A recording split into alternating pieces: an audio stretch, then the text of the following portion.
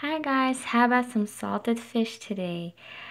So to get started with the ingredients, we'll be needing some salt, some sugar, bay leaves, black peppercorns, and some coriander seeds. And don't worry about the sugar. You will not taste the sugar. It just equals out the saltiness of the fish, so it's not too salty, but you'll not taste the sugar. I promise. Okay, so first what we're gonna do is boil some water, and once it's boiling, we're gonna remove it from heat and stir in our salt and sugar, and we're gonna mix that to dissolve. And after that, we will be pouring the other ingredients, which is the bay leaves, the coriander, and the peppercorns. So, but right now we're just mixing and mixing to dissolve. And then you want to just pour all that stuff. And this needs to stay at room temperature. It needs to come to room temperature. So do this first before you do anything else with the next step.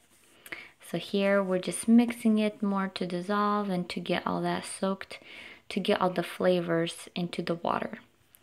So that's that, and we're gonna set this aside and let it cool to room temperature. And in the meantime, we will be dealing with our yummy fish. And the fish, you guys can use trout, salmon. Here I have salmon, and or it's steelhead. So it's just a half. And here my husband is removing the bones. Yeah, I know we need those tweezers to pull them out, but he got it. So, and then we remove the fins. You don't have to remove the bones, but it's just better after. And just slice it to 1 inch thickness and put it into a bowl. And once that's done, and once this mixture has cooled to room temperature, we're gonna go ahead and pour this over and mix it up, mix it really good. And then we're gonna put a plate that's gonna squish some waters out. So as you can see, I placed the bowl here, but nothing is really coming out. It's not really squishing the fish.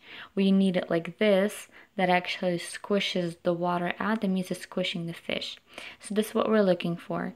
And we will be putting this in the refrigerator for 3 days. It's best. So in the refrigerator it goes, and we're going to be dealing with our next step, which is the last step, which is here. We have some canola. We're going to need canola oil, some onions in a jar, clean jar, and our ready fish that we have set for 3 days already.